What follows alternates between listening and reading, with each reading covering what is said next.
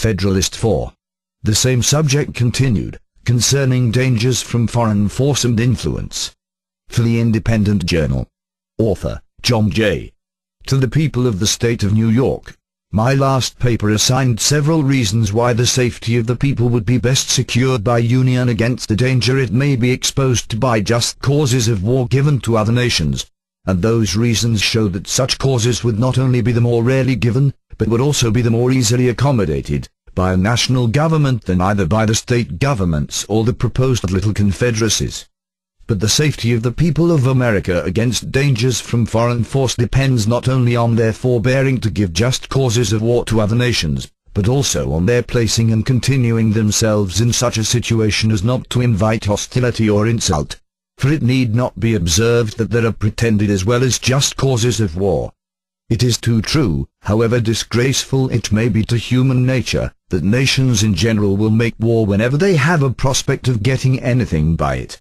Nay, absolute monarchs will often make war when their nations are to get nothing by it, but for the purposes and objects merely personal, such as thirst for military glory, revenge for personal affronts, ambition, or private compacts to aggrandize or support their particular families or partisans.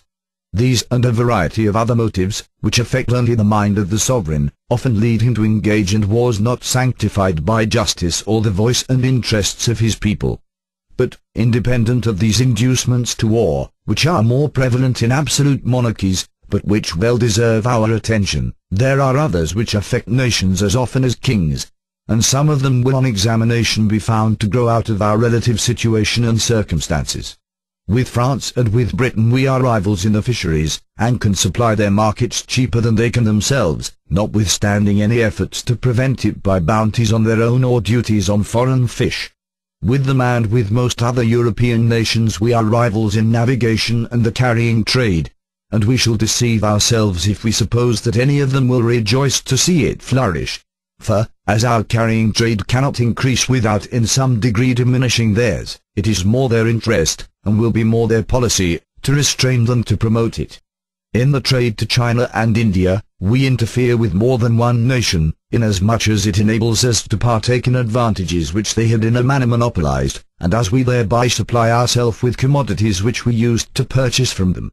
The extension of our own commerce in our own vessels cannot give pleasure to any nations who possess territories on or near this continent, because the cheapness and excellence of our productions, added to the circumstance of vicinity, and the enterprise and address of our merchants and navigators, will give us a greater share in the advantages which those territories afford, than consists with the wishes or policy of their respective sovereigns.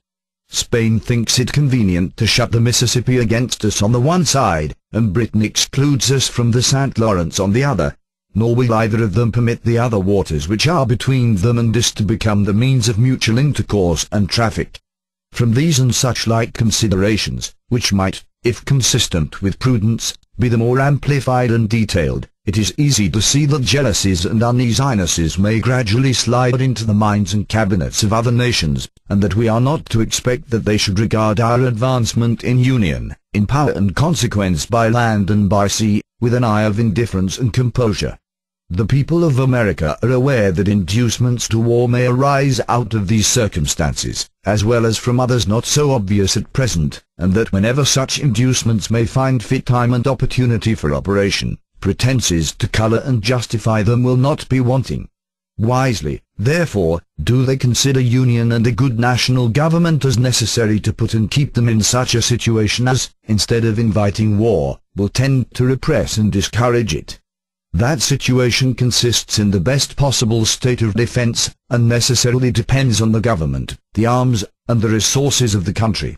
As the safety of the whole is the interest of the whole, and cannot be provided for without government, either one or more or many, let us inquire whether one good government is not, relative to the object in question, more competent than any other given number whatever.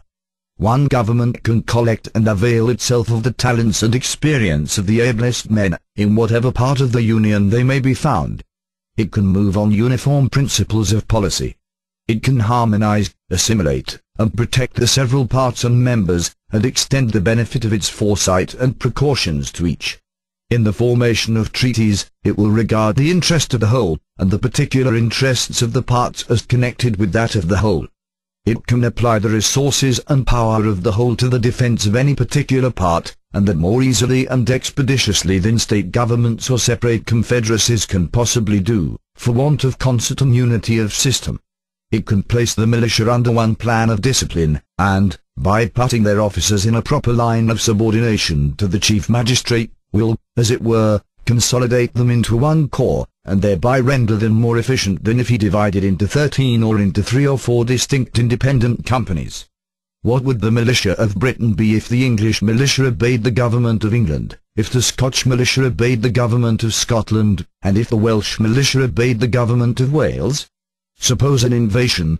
Would those 3 governments, if they agreed at all, be able, with all their respective forces, to operate against the enemy so effectually as the single government of Great Britain would? We have heard much of the fleets of Britain, and the time may come, if we are wise, when the fleets of America may engage attention.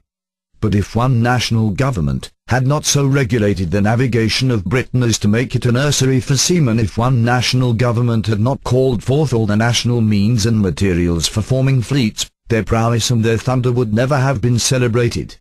Let England have its navigation and fleet, let Scotland have its navigation and fleet, let Wales have its navigation and fleet, let Ireland have its navigation and fleet, let those 4 of the constituent parts of the British Empire be under 4 independent governments, and it is easy to perceive how soon they would each dwindle into comparative insignificance.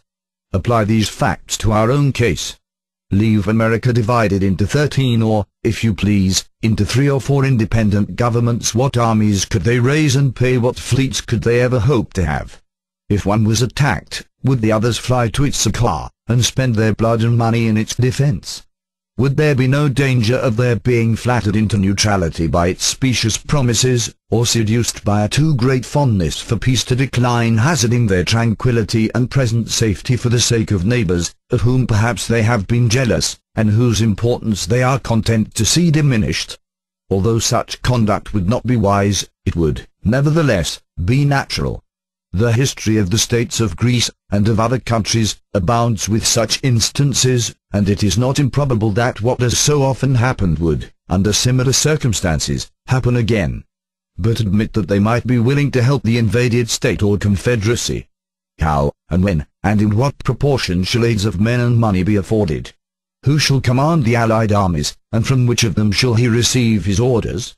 Who shall settle the terms of peace, and in case of disputes what umpire shall decide between them and compel acquiescence? Various difficulties and inconveniences will be inseparable from such a situation, whereas one government, watching over the general and common interests, and combining and directing the powers and resources of the whole, would be free from all these embarrassments, and conduce far more to the safety of the people. But whatever may be our situation, whether firmly united under one national government, or split into a number of confederacies, certain it is, that foreign nations will know and view it exactly as it is, and they will act toward us accordingly.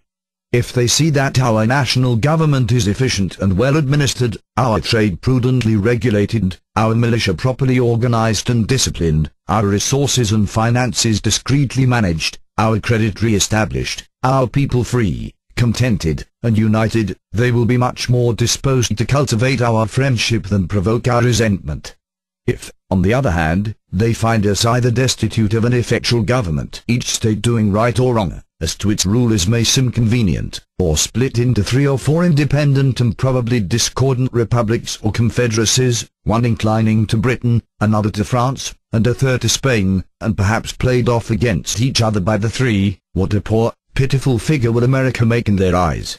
How liable would she become not only to their contempt but to their outrage, and how soon would dear-bought experience proclaim that when a people or family so divide, it never fails to be against themselves.